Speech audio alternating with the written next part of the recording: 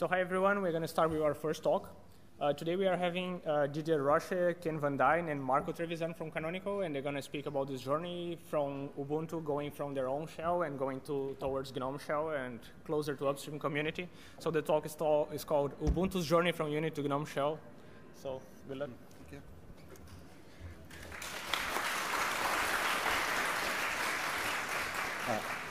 Good morning, everybody. I'm Ken VanDine from Canonical's desktop team. We got Didier and Marco as well. We want to talk a little bit about our journey. Last year we made this big announcement. We were moving away from our own shell Unity to GNOME, and kind of how did this happen, right? So we had this great blog series here by Didier. All along the process here, right? We had like daily at some point updates on what we were doing today, right? But it all started in April 2017. We made this announcement that we wanted to deliver this fantastic all GNOME experience, right? And this all just kind of came to us as a shock. We're like, what are we going to do? How are we going to make this transition, right? For years, we've been using Unity. We've been shipping Unity. So we started off by coming up with our strategy. We need to do some planning, collect some data, make some decisions on exactly what we're going to deliver. So in May, we kind of put some feelers out. We knew we needed to collect some data. We used our friends at OMG Ubuntu to put out a poll on particularly extensions, because we knew a lot of people were using extensions in GNOME Shell. We wanted to know what people used, what they cared about. It wasn't so much about what extensions they were using, it was more about why. What features did they want that was important to them? Because we knew we had some things in Unity that GNOME Shell didn't have by default. So we wanted to see what was important, right? So we polled them on a couple of the most popular ones in particular, were like dash to dock, the app status icons, which we had our app indicators in Unity. We polled them on a couple other things, and also where we want Windows controls, right? We had moved our window controls to the left a few years ago, which upset some people. Some people liked it. We really wanted to know what people thought, right? Not just our designers. And really, surprisingly, the poll data was split down the middle. Some people liked them on the left, some people liked them on the right. It was almost 50%. So you know what? Let's just switch back to what upstream provides. No point in keeping them to the left. We don't. I guess so. Maybe my time's up. So we decided let's move them back to the right. Yeah. Okay. So I will continue from there. Yeah. So then we were already in July, and this is, this month that we did, the biggest, part of the migration, like, from LADM to GDM, from Unity to GNOME Shell. But it was basically, vanilla desktop at this point.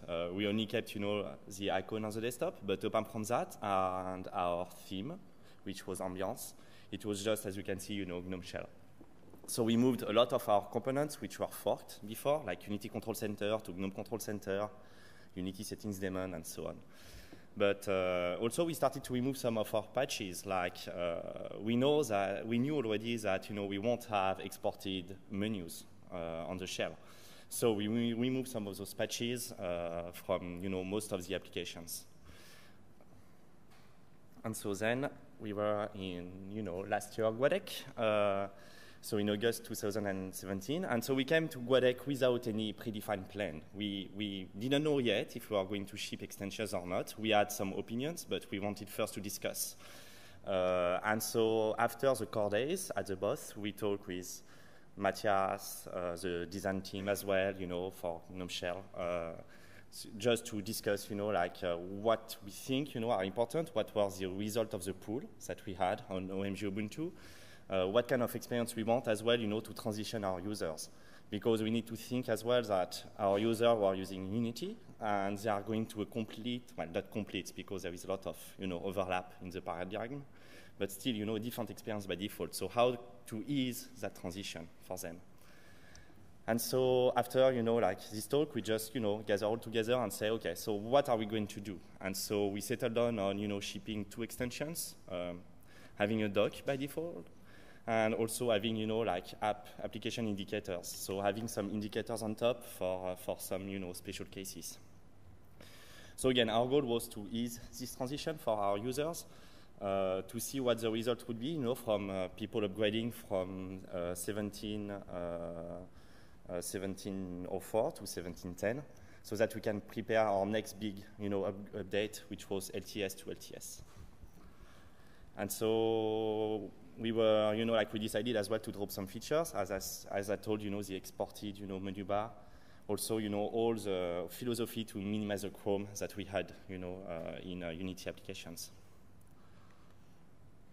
So after GUADEC, we only had 2 months and a half, you know, to implement everything before the release, knowing that the feature freeze was by the end of August.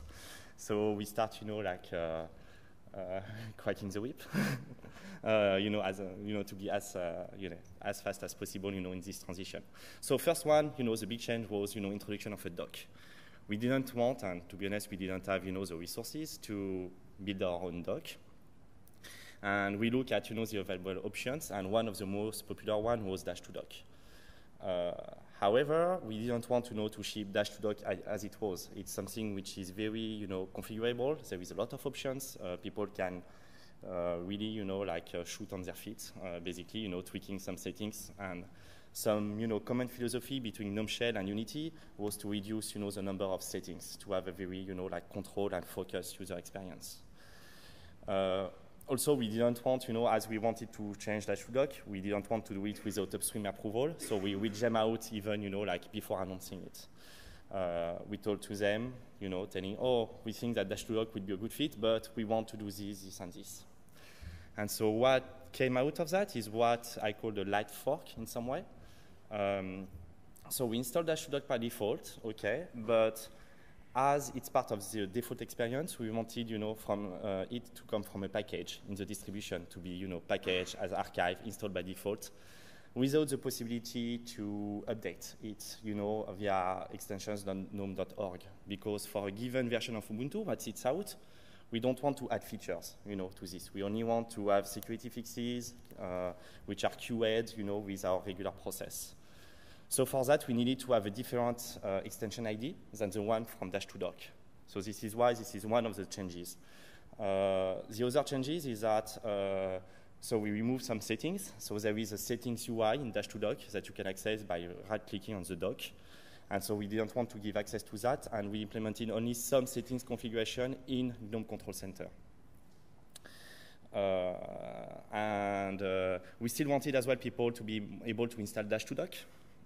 So we didn't want, you know, to say, this is our experience, you can't add any other extension.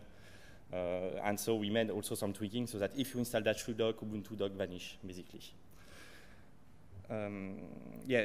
So what we did, you know, to implement that, we have a separate branch, which is named Ubuntu dock, in Dash2Dock upstream GitHub repository. Basically, I rebase regularly that branch, you know, on the work they did, on the work that we push directly upstream as well, like the counters, the progress bars, the build system enhancement. So we push that upstream, and then we just rebase with our, I guess, 4 commits, which are the difference between, you know, Dash2Dock and Ubuntu dock, and the different settings. Also, as we always have a share, dock, you know, visible by default, we disable the hot corner for our default sessions. The second extension is the application indicator or case status notifier in the KDE world. So we removed the sys-tray, you know, the classic sys-tray a long time ago in Ubuntu. But we had, you know, those special indicators for, you know, dedicated workflow. So those are sync applications, instant messaging, emails. And so we install, you know, this extension as well. It's exactly the same. There is only one commit, which is different from upstream one. It's just the application, the extension ID, for exactly the same reason, because we want to control the update of this one. And so even, you know, like upstream now give us the maintenance of this extension. So we are even upstream, you know, for the original extension. So then theming, just a month before the release. So we kept Ambiance, you know, as our default application theme. And we wanted to minimize the friction, because if you look at Ambiance, and if I just go back, for instance, If you look at, the application, decoration, and if you look at GNOME Shell, there is a strong difference in terms of colors, and you have a gradient for one, and the other one is black. It doesn't really match. So we wanted, to provide something a little bit more integrated, and so we had a sprint, to change, the GNOME Shell styles, so that, application integrates better with the shell. And as well, we wanted to theme like DM, for exactly the same reason, so that, it's looking a little bit more like Ubuntu. But at the same time, and something which was really dear to my heart, I wanted to provide a vanilla session. So basically, so that Ubuntu users are not locked into our changes, but can try to experiment as much as possible the upstream experience as they intended to. It's really easy to get to this vanilla session. It's just a question of installing GNOME Session package. And then you have another session in GDM. You choose it, and as you can see, you have the default settings, the default, shell theme, and you don't have any extension, enabled by default. This was possible thanks to a JLib patch that was revamped by Alison Norty at the time. And it has been recently merged, in JLib upstream. So now even, we can imagine having the same for GNOME Classic, for instance, so that we don't have dedicated keys. But based on the session, the G settings default are different. So it's only that, you have a different, default theme per session. And so it's a property which we name, we have a property which matches, the shell that you are running. So we have a Ubuntu property that inherits, Unity, our own session, Ubuntu Mate, and so on. And also something, because we have patches, and so to make those patches disabled in the vanilla session, we made a lot of patches conditional to the current shell you are running. So based on XDG current desktop, GNOME Control Center will have additional panels or not, for instance, or, we will have an additional tweaks somewhere, and hot corner, will be enabled or not. So basically, all the different, patches that we made are cautiously, trying to keep the upstream experience as much as possible if you are in the vanilla session.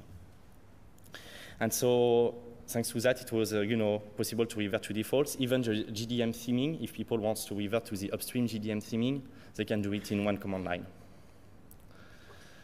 In addition to that, so there are some experiences that we wanted to keep, the volume override. The GNOME design team was a great help for this. So basically, this is the fact that you can, push the volume above 100%, because some hardware have very weak speakers. And so even at 100%, you don't really hear them. So this patch is submitted upstream. It's still in the review queue for some parts of the components. Alt-tab, we tweak a little bit alt-tab. Some part of the alt-tab has been accepted upstream. Some other part are distro patch. But again, it's conditioned on which session you are running. So in vanilla GNOME session, you will have, the upstream experience. On our session, we will have the slightly different alt-tab experience. The third one is, securing the session mode. So, as I told before, we don't want to have the extensions, being able to be updated from extensions.node.org, because we want to control the QA of those extensions. And so we have something in the shell that prevents, in that session to update them from another source. I tried to push a proposal as well to get that upstream. It's still under review. And the last one is a search for recent files from the Shell and Nautilus, and it has been merged upstream quite recently, I guess. No? Oh. Ah, it's waiting, okay. Who said upstream? Close. Yeah. Soon. Thanks, Carlos. Thanks. And so the last one was, communicating about those changes because, it was a huge step forward for our community. And so explaining some of our decision was really critical to that. So that's where, I went to an insane long, blog post series. Sometimes it was a little bit ironic because writing the blog post took more time than, writing the patch. And to be honest, to be able, to, as a spam planning GNOME as well as spell Ubuntu and so on, I took a little bit of advance, and then I was faking, getting one new post every day, but it was prepared for 2 or 3 days before. But yeah, so basically, you know, we had this long series of blog posts to explain, you know, what our decisions were and why we did this. And so if you want to come back, you can, you know, like look again at Planning GNOME or on my website. Then it's up to Marco. Hello, GNOME. So as part of the upstream work we did on Shell, we started from fixes to here and there, a bit everywhere on the code where we are looking for issues. We were hitting our users from crashes to improvements. So we started, speaking of example of quality, visual quality, we fixed some rendering of the text. We're blurring the Wayland session, or improved, for example, the way the touch works.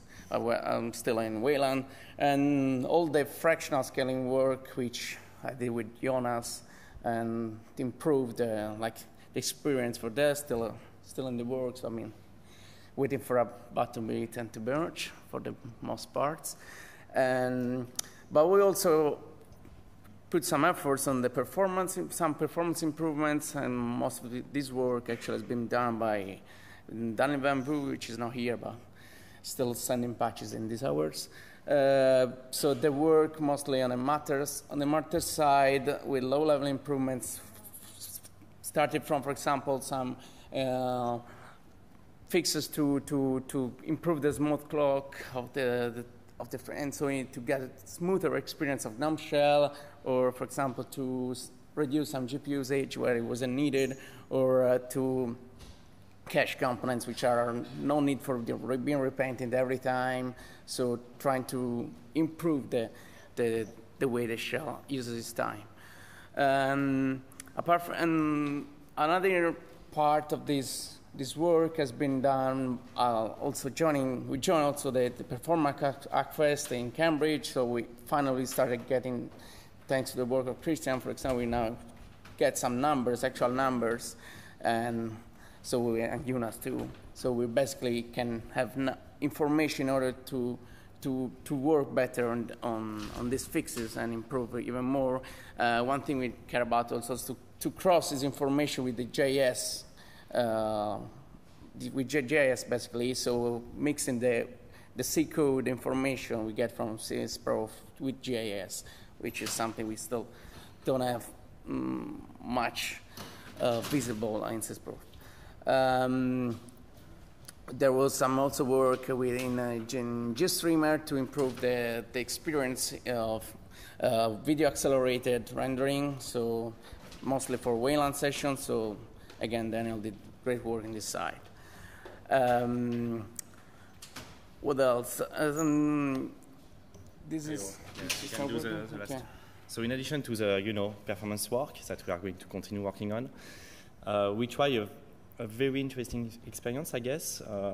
We wanted, like our old theme basically is very old in the sense that in design in 2010. And so we wanted to revamp that theme and having something a little bit more, like modern. The idea was to have something entirely driven by the community. So I'm basically the liaison, from that team, and I help them, bootstrapping the project and, putting the infrastructure in place. But they are the one deciding, I'm just, advising on some of the parts, but basically, like they are the one taking all the decision, making the work, and so on.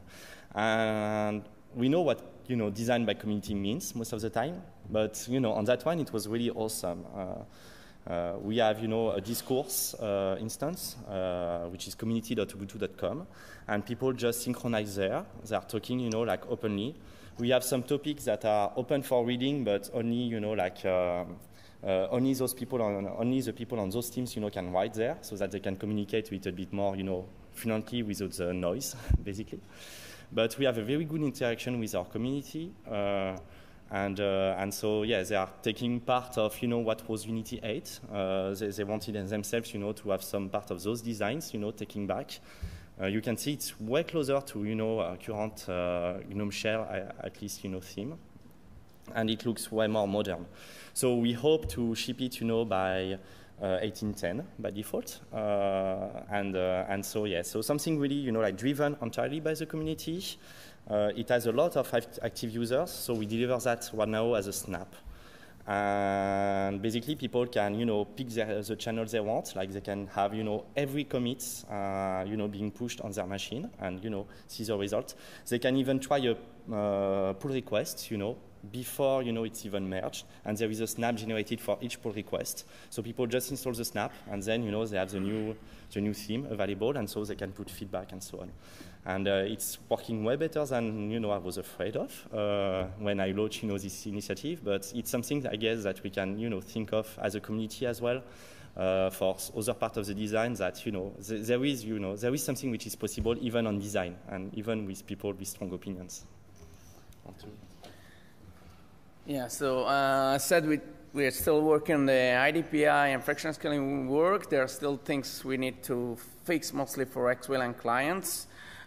So we need to actually define with you guys protocols, probably for WM protocols, in order to speak to these clients and get them to run their IDPI when we downscale them at fractional at our level, at matter level. So I seem still work on that to do. Then there's a great job Ian Lane's doing for the systemd support on sessions, so to be able to control the daemons we're running on the shell through the systemd users. So like everything is running only if you need, and in specific and in smarter way. Then there's we're talking a little bit how long about some features for UX on the shell we're missing from the Unity experience will be most of an ability, for example, to filter out your windows from the shell, which is something like typing from the activities or something like that. So we're talking with Helen about some initial design vision for that. We still need to finalize, and it would be also nice for us to improve a lot the ability of using the shell and in a multi-monitor scenario, where so far from switching from the Unity experience, where we are way different way of handling this scenario, we have a kind of a different approach which no our user like. So we'll love to have at least the ability to, for example, use better workspaces and treat secondary displays in a different way, especially if you have complex systems like multi-monitors and maybe projectors connected, and you want to use one like a board, the others like, for example, workspaces or whatever. So having the ability to be like smart in this scenario, maybe integrating that with some workspace work too, so seeing multi-monitor and multi-workspaces also joined in some way. We had some design in the past for that, which might be reused by you guys. I mean, it's all free information, documentation, and studies which have been done in the past. So if you're interested in looking them, you're free to share, and it will be nice to continue in keeping these studies has been done in the past with user research and design, actual design UX to have better experience on that. Another thing we continuously and want to actually push all our efforts upstream the more we can, and so far like that we try to everything we actually ship in Ubuntu, even like distro patch, most of them which are not like if it's not Ubuntu, but apart from these ones are all the most important being all proposed upstream. Although, yes, unfortunately, reviewing time upstream and downstream might be different, so we can't all the time like ship the same thing we're actually proposing or refactoring later, but we're trying to update in the SRUs. So this thing is happening. And one thing we like to do also, especially for most affecting projects on GNOME, is to get some kind of maintenance of a role for the LTS branches, which so far will be like 3.28, because of course we care much now at this point of these branches, because it's the thing we're shipping for 5 years from now, and so we care about having backports there, cherry picks for huge fixes, and so if we can manage the, for example, release for that and so being able to SRU on the distro easily will be nice for our side, and that I hope you guys, each maintainer here is involved, could help us in getting this possibility. So I guess we can thank you all. Questions? And if you have any questions. Yeah.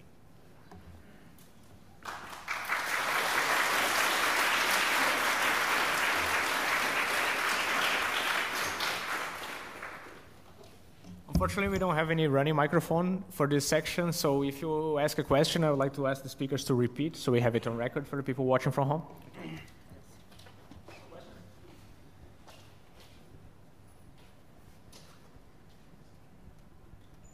Yes. Yeah. At the beginning, you talked about the polls going could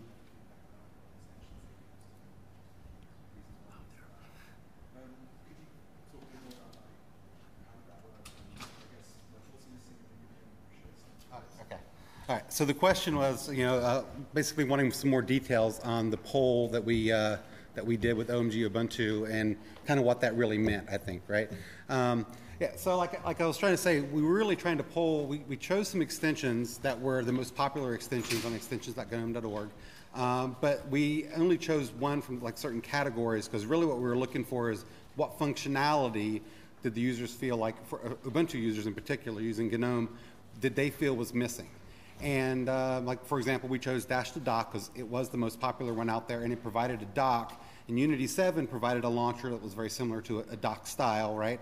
So we wanted to get feedback to what did people really think about that. And actually the results were overwhelming that they wanted that dock. We had 18,000 people took the poll. And I don't remember the numbers offhand, but it was like in the 70 or 80% range thought that that was useful. It was a very high number. The app status icons for our old indicator style in Unity, there was an extension that provided that same API, so it would just work. Applications that use that would just populate there. Less people answered that question, but the results were still very high. It was above 60% of the people who answered that question thought that that was very useful. And the hot corner was a question. I think most people, there was less people answered that one. All the questions weren't required. There were less people answered that one, but it was also still way in the positive. People wanted the ability to disable that hot corner. And that patch has been accepted upstream where it can be disabled now. There's a setting for it. And like I said, in our session, we do disable that by default because the hot corner doesn't make as much sense when you have the dock there all the time. Right? So it kind of makes sense to disable that. The vanilla session does enable that. And it was a completely anonymous poll. You had to be logged in, but we didn't see we didn't collect the email addresses. So it was done with a Google form, so you couldn't game the system. We couldn't have one person that was taking it over and over again, right? Does that answer your question? Yeah, okay. Is there anything that could be added to Yeah, I mean, potentially that always displayed dock. I mean, that was a very popular feature. And I think in particular for Ubuntu users that were used to having that launcher there, it definitely eased the transition for them. So those sorts of things I think people are interested in. And they could be future design ideas. So, any other questions? Is this new layout of the cell going to be carried on through, or is there going to switch to a more vanilla session of the Hey, I think the question was our layout for GNOME Shell. Are we going to continue with that, or are we going to? I think currently the plan is to continue that. I don't see a reason to phase that out necessarily, but I'm not saying we're going to commit to staying with it forever. Do you have a write-up of the multi-monitor changes? Yes, we do. Federico's question was, do we have a write-up of the multi-monitor changes? Yeah, we collected tons of data on this. Our design team spent probably 2 years working out all the different scenarios. I mean, they put a lot of work into this. And I'm pretty sure I've already sent that data to Alan, but I will confirm. Yes, I already sent to Alan that. And I mean, we can actually publish in the wiki, I think. Oh, I do not know if you already had it, but I mean, we have docs for that. It was like a paper was published on the time on the Unity blog. It was something which always stayed there without actually being implemented because it was like a huge change. But I mean, it does not to be taken everything, but inspiration is always good, I guess. We put a great deal of effort in that in Unity 7, and it would be great to see that work reused. So I think we're about out of time. Any more questions, real quick? A quick one? Yes.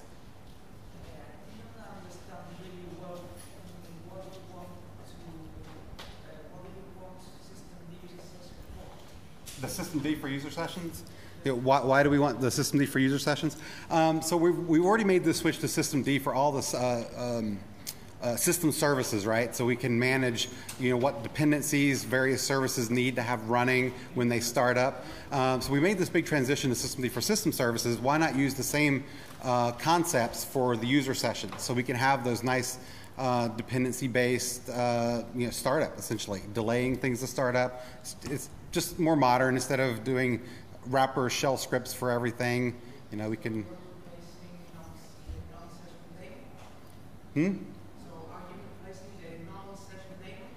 No, we're just starting those things up. Instead of the GNOME session daemon execing all these things, we're basically making those all independent systemd units.